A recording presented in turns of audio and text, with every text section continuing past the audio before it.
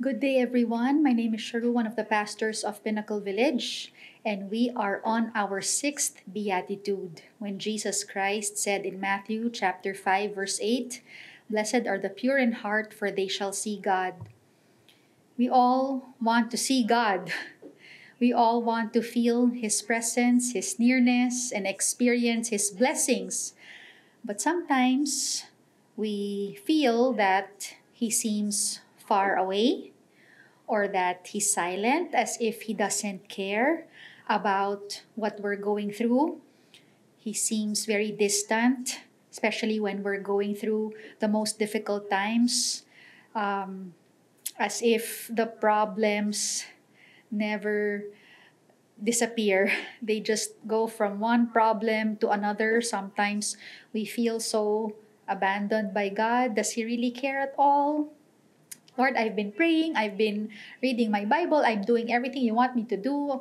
I go to church, I give my tithes, I attend my huddle regularly. But why does it feel like I'm cursed or I still keep fighting with my spouse, my child hates me, my financial problems never go away. I'm still so unhappy in my job, my life. I feel so lost and so lonely, so alone. I'm in so much pain. Why is this all happening to me, Lord? God wants us to be happy, and He wants us to see Him, to really see Him. But perhaps He is asking us to do something first. We have to trust that every word that comes from God is His clear and unconditional love for us to see Him and to experience true happiness. He says we have to be pure in heart. What does this mean? A human being can survive even if he doesn't have legs or arms or ears or eyes, but we cannot survive without a heart. The heart is the source of life, which pumps blood for the whole body. If the heart is clogged with plaques, a person can have a heart attack and die. Same thing with our spiritual life. If it is clogged with impurities like ego, pride, selfishness, disappointments, negativity, our relationship with God will die. Let's look at the biblical definition of the heart. In Proverbs 4:23, it says, "Above all else, guard your heart, for everything you do flows from it." The heart is who you are. Everything about you, your personality, your thoughts, your emotions, your will, your desires, your passions, your decisions, your affections, everything about you. So we need to take care of it. For Jesus, He was most concerned with the condition and health of our hearts. Why? In Jeremiah 17:9, it says, "The heart is the most deceitful thing there is and is desperately wicked. No one can really know how bad it is." And Jesus says in Matthew 15:19, "Out of the heart come evil thoughts and plans, murders, adulteries, sexual immoralities, thefts, false testimonies, slanders, verbal abuse, irreverent speech, blaspheming." And the world always dictates, follow your heart. But obviously, we cannot do that because the Word of God says our heart is deceitful. The heart of the problem is the problem of the heart. What Jesus says is, follow me. We cannot trust our hearts, friends. We can only trust God. God wants to keep our hearts pure. What do we mean by pure? According to William Barclay, the Greek word for pure is katharos. It means clean, like dirty, soiled clothes being washed clean, or when an army is purged of all cowardly and inefficient soldiers, and it becomes a force composed solely of first-class fighting men. Kataros can be used of milk or wine, which is unmixed with water, or of metal, which has no tinge of alloy or impurities. So it means God wants our hearts to be unmixed, unadulterated, and unalloyed. It means we have singleness of devotion and loyalty and faithfulness to God. No other God but Him. James 4:8 says, "Purify your hearts, for your loyalty is divided between God and the world." That's why Jesus had to rebuke the Pharisees. They're very religious people because they were double-minded. He called them hypocrites. They claimed to follow God through public religious performances. They said the right words and followed the commandments to the letter, but their hearts were far from God. They were very disconnected. So Jesus said to them in Luke 16:15, "You make yourselves look good in front of people, but God knows what is really in your hearts." So Jesus is showing us that purity is going beyond external performances, beyond holy acts and rituals, going to church, giving our tithes, reading scripture, crying out to God, and experiencing no change in attitude. Jesus didn't say, "Blessed are the pure in action, blessed are the pure in speech." He didn't say that. He said, "Blessed are the pure in heart." What matters to Him is what's inside of us. Let's quickly look at David, the king of Israel. When God instructed Samuel the prophet to find the next king of Israel, Samuel saw Eliab, the brother of David. But God said to Samuel in 1 Samuel 16:7, "Don't judge by his appearance or height, for I have rejected him." The Lord doesn't see the way you see them. People judge by outward appearance, but the Lord looks at the heart. David had moral failures and imperfections. He committed adultery, murder. He was a terrible father, and yet he was known to be the man after God's own heart. Why? How? Because he had his heart fully surrendered to God. He humbled himself before God. He asked for forgiveness from God and trusted God with all his heart. So, how can we have a pure heart? First, let your hearts be searched by God, moment by moment. Our hearts are prone to wander. We are easily swayed by the things of this world: money, relationships, temptations, problems. Pastor Gregory Brown, in his book, The Beatitude, said, "Our hearts are idol factories, prone to love and worship things other than God. Because of this, we must continually guard it, not only from sinful things, listen carefully po, but also good things that might steal our affections." We need to ask for God's help in searching our hearts moment by moment, because we're not always aware of our selfishness. And if something or someone is already taking the place of God in our hearts, Jeremiah 17:9, I'll read the Message version po. "The heart is hopelessly dark and deceitful, a puzzle that no one can figure out, but I, God, search the heart and examine the mind. I get to the heart of the human. I get to the root of things. I treat them as they really are, not as they pretend to be." Our hearts will always have that default to self protect, to self preserve, and justify our behaviors. So we need to pray Psalm 139, verse 23. Search me, O God, and know my heart. Test me and know my anxious thoughts. See if there is any offensive way in me, and lead me in the way everlasting. As we do regular checkups at the doctor, we need to do regular heart checkups with God.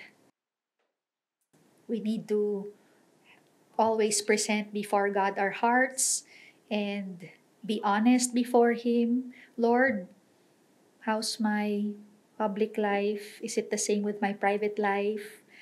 Lord, am I being true to you at home? Is it the same in church when I'm in church? Lord, do I just give my heart to you on a Sunday and then on a Monday it's still me who takes control over my life? If people could hear my thoughts, would they be blessed? Lord, am I guarding my heart when it comes to the things that I watch, the things I listen to, the things I read? Is this thing, this person helping me draw closer to you, or are they pulling me away from you? Lord, how's my heart when it comes to my finances? Is money taking your place already? Is my mind being consumed by money already? First thought when I wake up in the morning, money problems. Matthew 6:21 says, "For where your treasure is, there your heart will be also." You cannot serve both God and money. Lord, does my heart really belong to you? Is it fully surrendered to you? Ray Pritchard, a pastor, said, "To be pure in heart means that you are sincere, transparent, and without guile. What you see is what you get. No trickery, no fakery, no hypocrisy." A counselor said that he often tells his counselees, "You're only as sick as your secrets. The more you have to hide, the sicker you are. And if you've got a lot of secrets, you're really sick." 1 John 5:21 says, "Keep away from anything that might take God's place in your hearts." How can we have our hearts searched by God? Through prayer and His holy word. Psalm 119 verse 9 says, "How can a young man keep his way pure? By guarding it according to your word. With my whole heart I seek you. Let me not wander from your commandments. I have stored up your word in my heart that I might not sin against you." We need the word of God to change us because we cannot do it ourselves po. Only God and His word can change our hearts. Let's use the word of God to reveal our hearts, our innermost thoughts, our deepest secrets po. Do not be afraid to come clean before God. There is no greater freedom and happiness than to keep no secrets from God and from the world. Use the word of God to wash you clean. And just be honest before God, because there's so much freedom when God confronts us and the word of God mirrors who we are. Anak, you're very prayerful, but you're not treating your spouse the way I want you to treat him or her. You're not loving your spouse the way you should. You're not loving your child the way you should. You're different at home and at work. You're different when you're at home and when you're in church. Anak, you love reading the Bible, but you're still very egoistic. The self is still very strong. You're still proud. You have to forgive that person. Anak, why don't you believe in me? Why don't you trust me? Let go. Let go of your past, your bitterness, all your hurts. Release everything to me, and I'll take care of you. Anak, you love praying, but you're still so worried about your finances. Leave it to me. Friends, let the Word of God speak to you and change you and mold you to the person that He wants you to be. Hebrews 4:12 says, "The Word of God is alive and powerful. It exposes our innermost thoughts and desires." Friends, develop the habit of not just reading the Word of God every day, but using it to reveal who you are. Let it master you. Let it consume you. Think about the Word of God the whole day. Let it wash and refresh you the whole day. Let it be a spa for your soul. Develop always the habit of asking God first, seeking God first, consulting with God first before making any decision, so that the purity of your heart remains. Let God be in control. Let God search your heart moment by moment. Second, be sold out to God. R.T. Kendall said in his book, The Sermon on the Mount, purity of heart means that the person is totally sold out to God. There is no rival spirit with this person, as if he cannot decide whom to follow. His mind is made up. This person is virtually untouchable by the lure of money, sex, or power. Such a person will not likely give in to being bribed, flattered, or tempted into sinning. Friends, to be sold out to God is to be all in for Him, to go all out for Him, nothing kept for ourselves, not 1% of ourselves, more of you, Lord, less of me, none of me, so that we will just follow Him and no longer ourselves, so that we will keep fighting for our integrity, honesty, authenticity, and sincerity. Allow me to read the Amplified Version of Matthew 5:8. Blessed, anticipating God's presence, spiritually mature, are the pure in heart, those with integrity, moral courage, and godly character, for they will see God. Friends, we still exist in the fallen world, and so we are continuously being surrounded by trials and temptations and the allures of this world: power, prestige, position, self promotion. That's why it's hard. It's impossible to be a Christian. And that's why God is giving us these Beatitudes to protect and guard our hearts. Sadly, there are still some Christians who are not firmly and grounded and rooted in the faith. We are still labeled as hypocrites, double-minded. We say one thing but do another thing. Our words are inconsistent with our lifestyle. We say we love God, but we don't want to forgive. We say we love God, but we're judgmental and we're still selfish. We always complain. It's also very sad that it's all over the news. Pastors have been leaving their calling because of immoral issues. And so, all the more we need to guard and protect our hearts against these things so that our integrity is not compromised. We will still make mistakes even if we don't want to. We may still lie to our spouse. We may still snap at our children.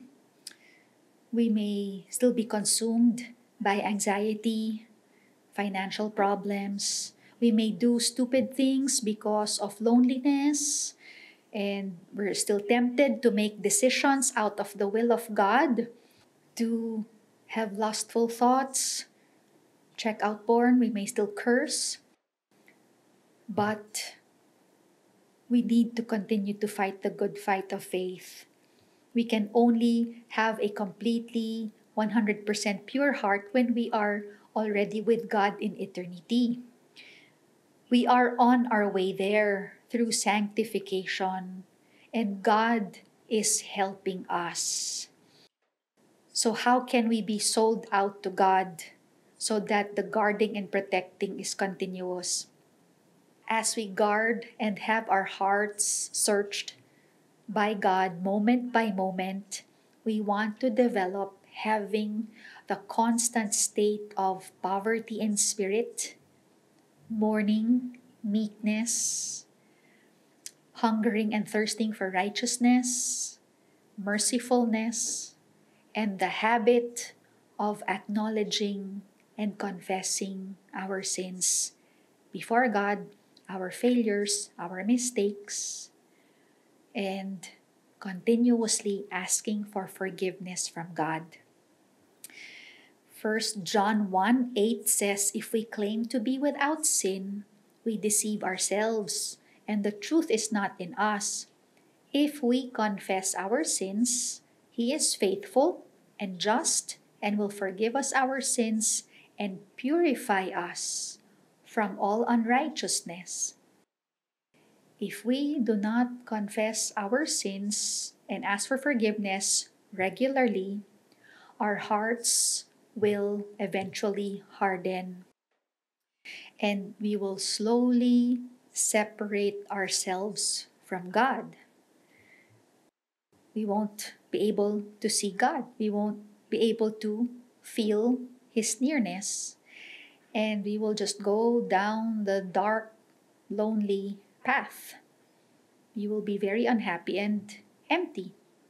So friends, every single time po that we do something to hurt God or other people, may it be our automatic response to come to God, no matter how difficult it is or how guilty and ashamed we feel. Just come to God, ask for His forgiveness, and He will help us. He will forgive us. Ask for strength not to do it again. Ask for help to make things right with the people that we hurt, to learn from our mistakes, to get back up again, to draw closer to Jesus and to thank Him for the gift of the cross, the gift of grace, the gift of the gospel. Because having a pure heart, friends, doesn't mean having a perfect heart. Having a pure heart, being sold out to God, means that we are more aware of our mistakes and we are more aware that I am a child of God and He loves me. And nothing and no one can snatch me away from Him. Having a pure heart means, Lord, I want to love You with all my heart. Help me to love You. Teach me to love You. Guard me. It's intentionally, regularly praying, asking for God's help, asking Psalm 86:11, "Give me an undivided heart, that I may fear Your name." It's praying regularly Psalm 51:10, "Create in me a clean heart, O God, and renew a right spirit within me." The heart is who you are. That's why you need to offer everything you are back to God so that the self will not prevail. Thomas Watson said, he was a Puritan preacher, "The heart must especially be kept pure because the heart is the main seat or place of God's residence. Therefore, it must be pure and holy. If the body is the temple of the Holy Spirit, then the heart is the Holy of Holies. Take care not to defile the room where God is to come. Let that room be washed with holy tears. The heart sanctifies all we do. If the heart is holy, all is holy. Our inclinations and our duties will be holy. The heart is the spring of all our actions. Let us keep this spring from poison." John MacArthur said, "How can your heart be made pure? No, you cannot do it on your own. That's the first step. Our hearts are cleansed by faith. You cannot do it by works, but you can by believing in the blood of Jesus Christ, which cleanses us from sin." Friends, Pinnacle Village is here for you, to help you be searched by God, to help you be sold out to God. Just show up for Sundays, Ethos, Anchored, A&H, Powerhouse, our huddles. I spoke with one mom recently and she said, I thank God for PV and everything that the church has to offer, because if not, I would be so lost. And so, friends, yes, purity is very unpopular today. It's easier to just follow the self, but we know that's going to be very disastrous. So, what do we get by keeping our hearts pure? What is our reward for being faithful to God when others are not faithful? When they get to live the lives they want, they continue to live their selfish lives. Is keeping our hearts pure worth it? That's a big definite yes. Because we get to see God. And seeing and knowing God is our highest and greatest good. Psalm 24 verse 3 says, Who shall ascend the hill of the Lord? Who shall stand in his holy place? He who has clean hands and a pure heart, who does not lift up his soul to what is false, and does not swear deceitfully. He will receive blessing from the Lord and righteousness from the God of his salvation. It's not easy preaching on a pure heart.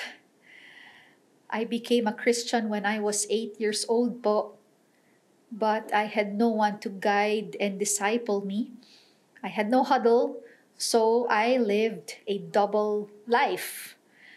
I was a goody-goody, self-righteous toot girl on the outside, but inside I was very far from God.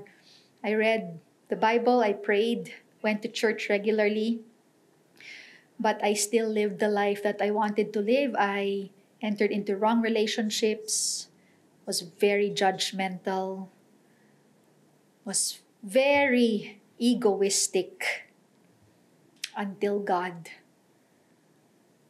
God's love just kept running after me.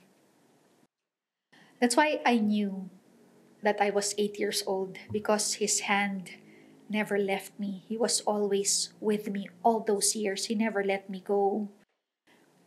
I knew that he was the one who had to break up my wrong relationships, because I could not do it on my own. I did not understand it then. It was very, very painful. All the painful things I went through, I knew that he allowed them to happen, or else I would not come to him. I would not draw closer to him. If it had not been for him, I would be so lost. And until today, he never lets me go. He continues to refine me and purify me and discipline me and define me. And it's very painful, like sandpaper on my skin. But I've never felt his love more than ever. I see him working in me. And I see him in my most painful moments, and in my happiest moments. I see him in my lowest and in my highest. That's inside out. That's why we need to offer everything we are to God, moment by moment, offering all our emotions to God, letting God take control over our emotions board.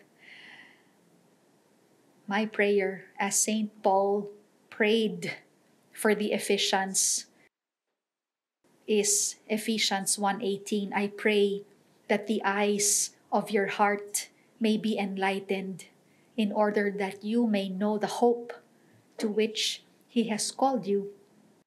Friends, God created our hearts to have eyes. The question is, what do you see? What matters in life is not what happens to you. What matters is what you see. The reality is not what happens to you, but how you perceive what happens to you. So you can go through the worst problem ever, and you still see God. It's what you carry in your heart po. If all you see is pain, problems, the offense done to you, the insult, the betrayal, the hopelessness, the disappointment done to you, That's because that's what you are carrying in your heart. You only see who you are. You only see what you carry in your heart. That's why we want to develop the habit of God searching our hearts and making sure that it's God entering our hearts, letting God take the seat, the throne in our hearts. That's why we always hear, fix your eyes on Jesus, not on the storm. You notice you meet people who go through the worst circumstances and they can still dance and sing and smile and pray and worship. And they're okay. And you have people, they have all the blessings in the world and all they can see is negative. Non-stop complaining. You have to allow God to take control over your heart so that we can truly see His sovereignty, His providence. You may not see it exactly at the moment of your pain, but you know you can trust that as you wait upon the Lord, one day you'll just laugh at your problem and you will know, yes, that was God all along. You know, you can trust that God is just working and moving, working in you, through you, for you. That's God's providence. That's Romans 8:28, that in all things He works together for the good of those who love Him according to His purpose. We have to trust that, friends, and so it's worth it to keep our hearts pure, to just trust Him with all our hearts. Do not leave anything for yourself. Do not compromise. Do not fall into temptation. Just walk with Him moment by moment.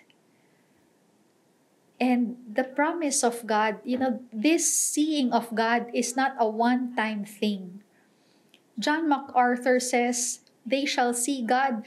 The verb is a future form in Greek, a future continuous tense.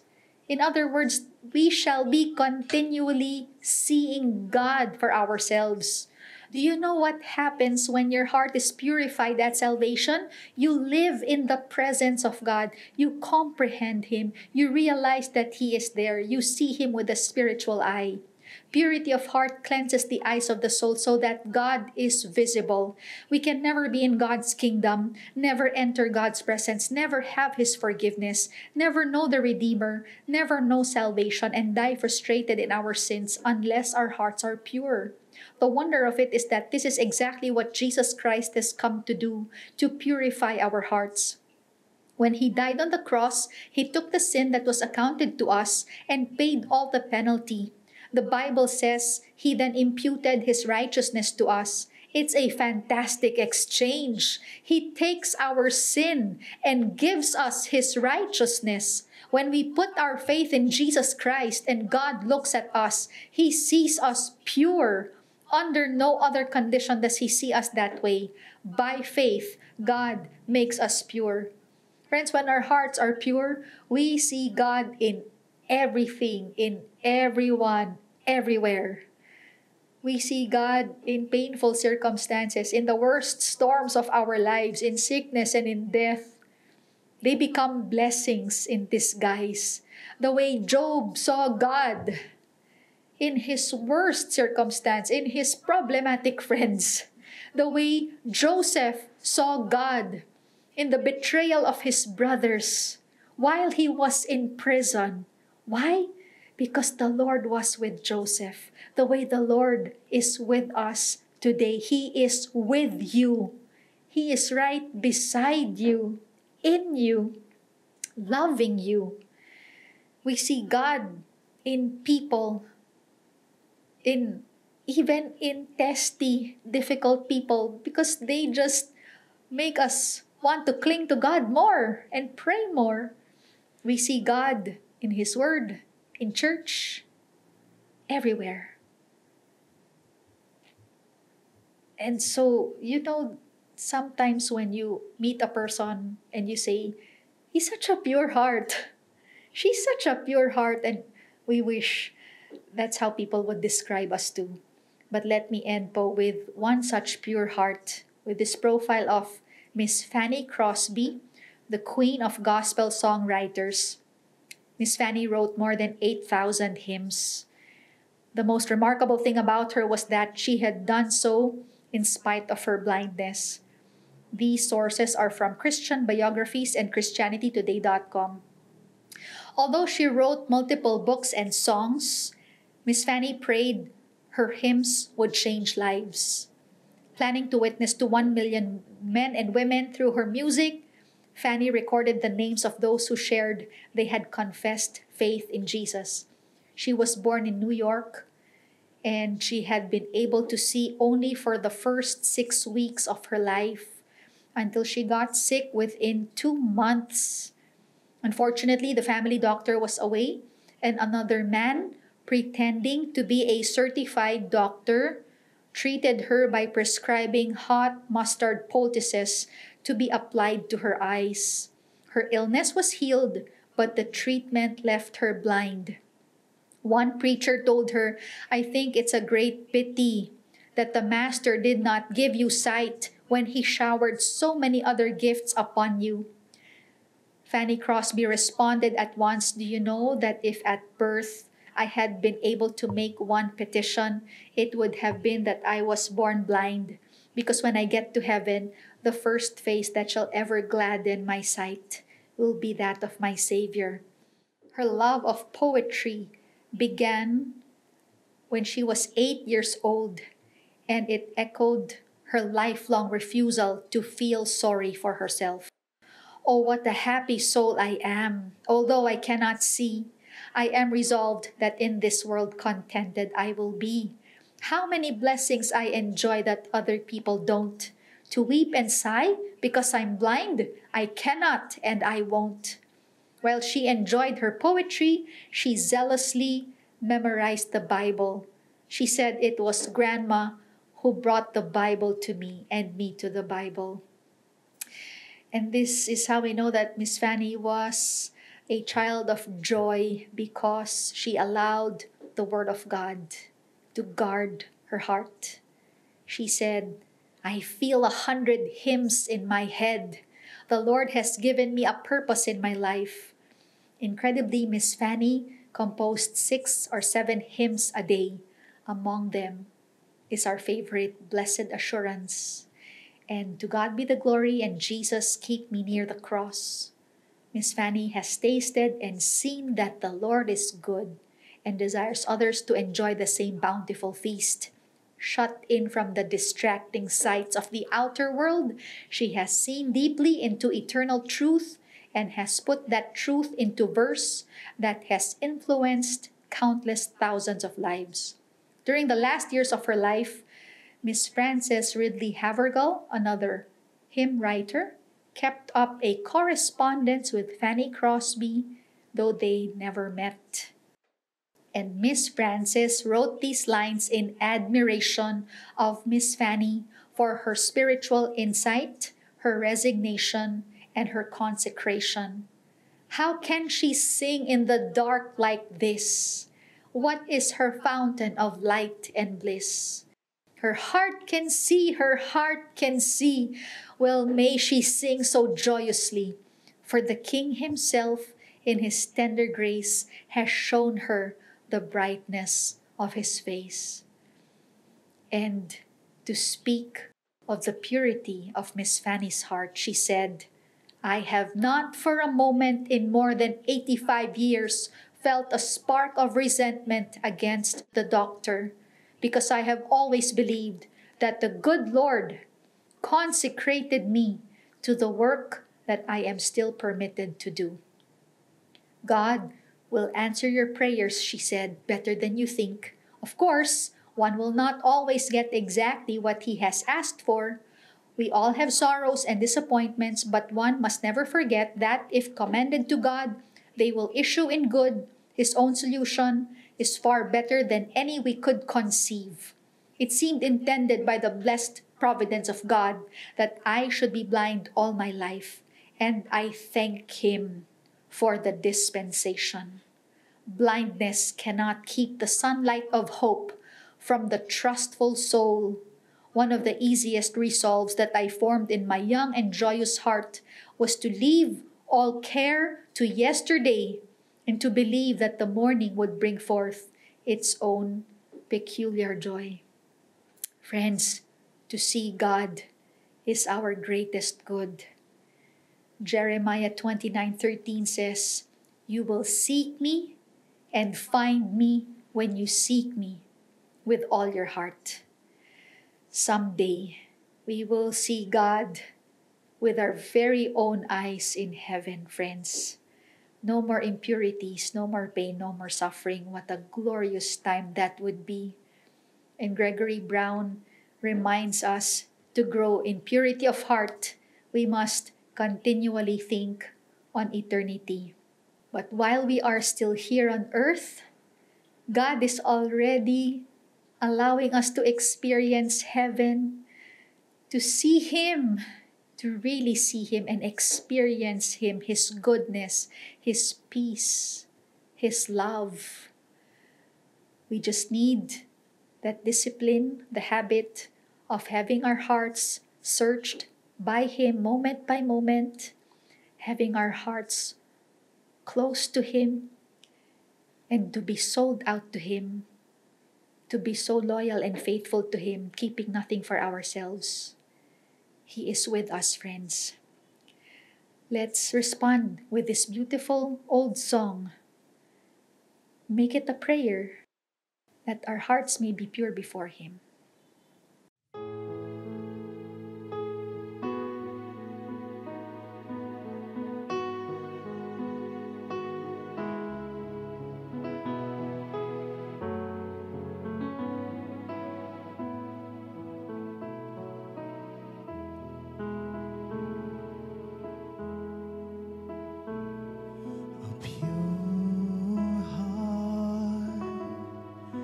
That's what I long for,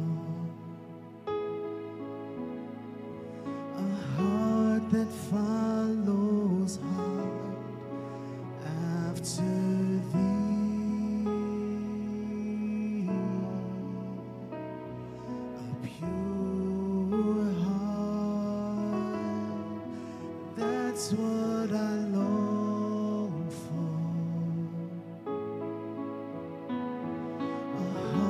That follows hard after Thee,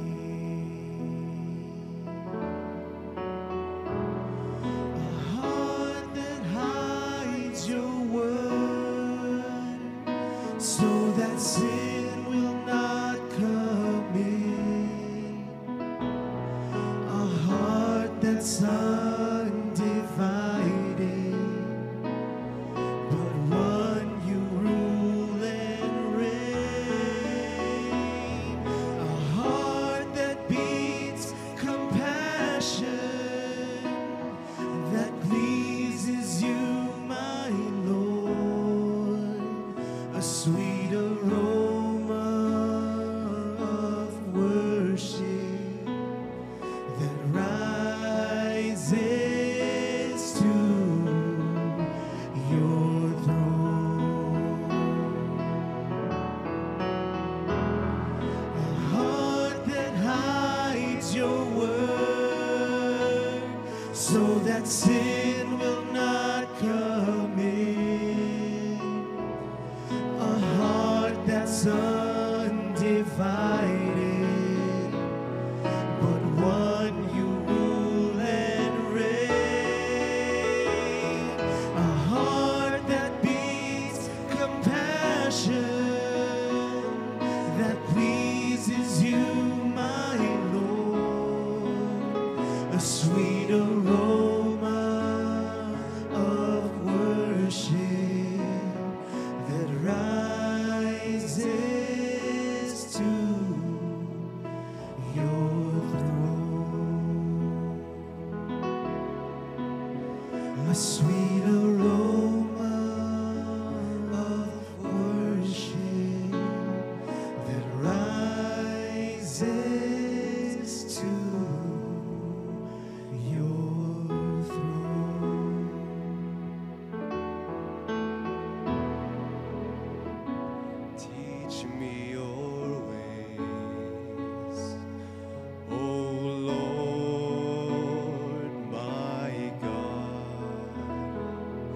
and I will walk in your truth.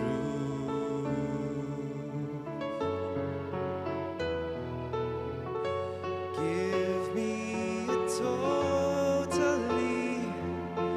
undivided heart, that I may fear your name.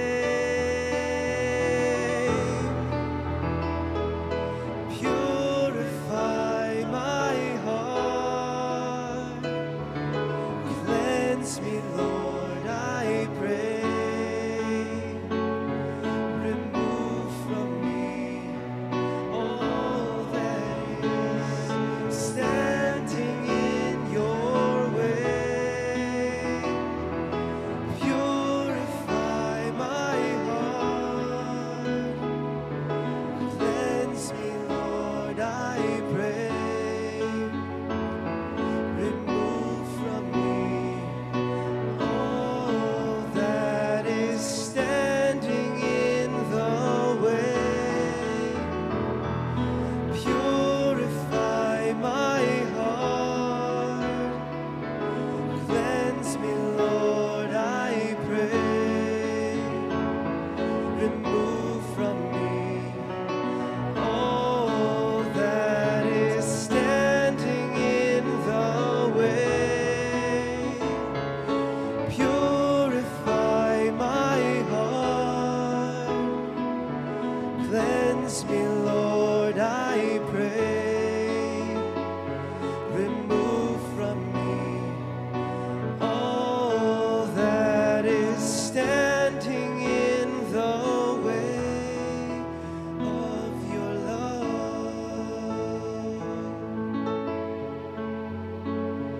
Remove from me all that is standing in your way of your love.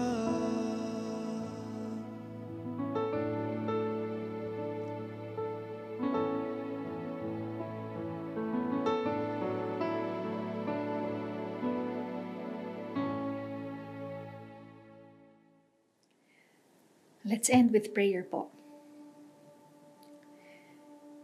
Purify our hearts, O Lord. Cleanse us, wash us, refresh us, for we want to see you. We want to experience you moment by moment. We ask for your forgiveness, O Lord, for the times that we hurt you. And we ask for your strength to do better, to draw closer to you, to trust you, to love you more. We pray, O Lord, that we will not keep anything for ourselves, that we will always be fully surrendered to you, that you will take your throne in our hearts. You will take control over our emotions, our decisions, our actions, that we will be in the habit of always asking you first, consulting with you first before doing anything. Purify us, O Lord, of anything that is taking your place. Thank you, Father, for the hope of seeing you, of experiencing your love and your peace. Thank you for the strength that you give us every day. We just want to love you with all of our hearts. We also thank you, Father, for the privilege to be able to give our tithes and love offerings. Lord, we want to do this with pure hearts because we love you. Thank you for the privilege of sacrifice and for all of your blessings for us. We entrust everything to you, O Lord, and I pray that every person listening right now will be enlightened in their hearts. Salamat po, O Diyos. We entrust this whole week to you. I pray that you will shower upon each one your grace, your love, your peace, your strength, your wisdom, and your nearness. No greater good than to be near you and to experience the freedom of being honest and open before you. We love you so much, Lord. Be glorified. In the name of Jesus Christ, we pray. Amen and amen. Thank you so much, Pinnacle Village. God bless your week po.